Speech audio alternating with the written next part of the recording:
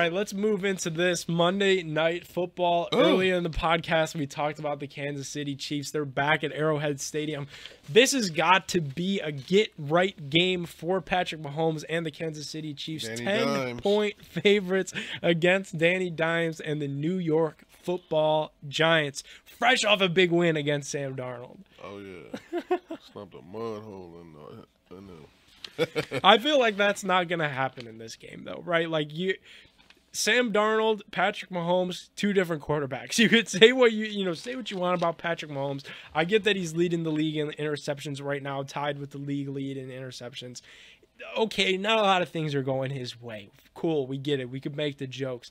At the end of the day, he's still Patrick Mahomes. I'm still going to take the Chiefs here. I'm going to take the Giants to cover this 10-point spread. I think that's a ton of points in an NFL football game, especially for the Chiefs that are looking to rebound. But on the money line, as we do these picks, I got to take the Chiefs. I don't think the Giants could win this football game.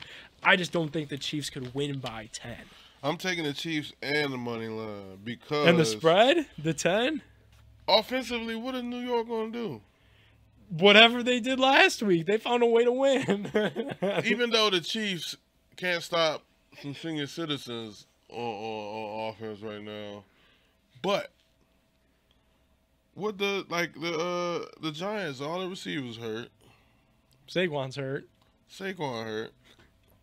Like, yeah, I'm gonna take the Chiefs. And Chiefs 3-4, they can't go 3-5. No, can't go 3-5. 3-5 right now. You're looking at a wild card, if that. If that, yeah. In that division, if that. Yeah, 3-5, you could be looking towards the draft. So it's a must-win game for Kansas City. I definitely think they'll win. I think this 10 is just big. I lean on the side of caution always when I see these big spreads.